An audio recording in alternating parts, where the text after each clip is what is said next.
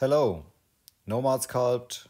This video is about off-center sculpting and use the view cube in the correct orientation for the object you're working on. So here in Nomad Sculpt, this object here is in the world center and this object here are off-center. And yeah, sorry, I work with version 1.77, but this should also work with version 1.76. Okay, so when you want here your object in the correct view, in the front view, and you press here and at the right side on the view cube on the front, then this happens. It's not in the correct front view because the front view is this for the object. But it's not possible in Nomad Sculpt to use the correct views for off-center objects or objects in the space like this. Okay, and how to do it, to use the correct views. Your box is now selected here in the hierarchy, and select the gizmo for this object here, and when you add now a group node, make sure that this on gizmo option is active, and it works only if the gizmo is selected here. And then press add group here, group,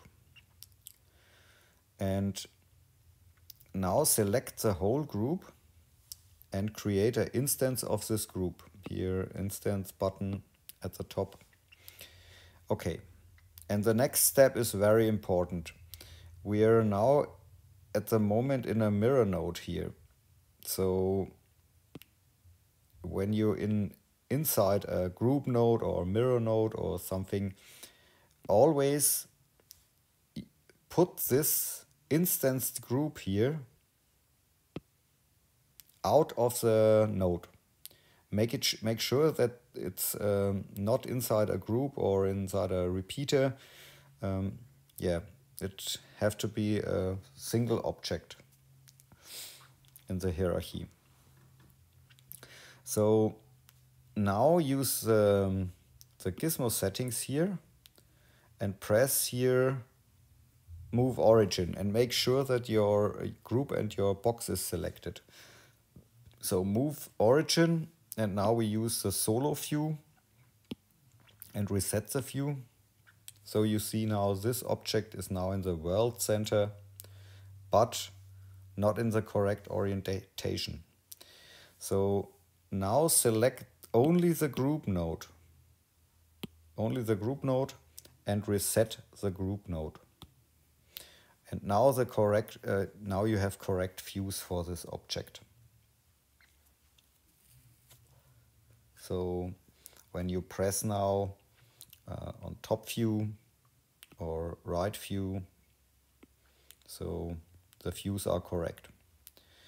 And now when you use here your object or select your object and you trim something, here I use the line tool. Align is okay, trim. So let's trim here something. So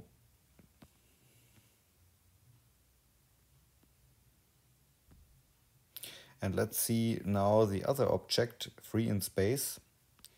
The trims are correct in the correct view like this here, and yeah, so you can work on this object with a correct orientation of the views.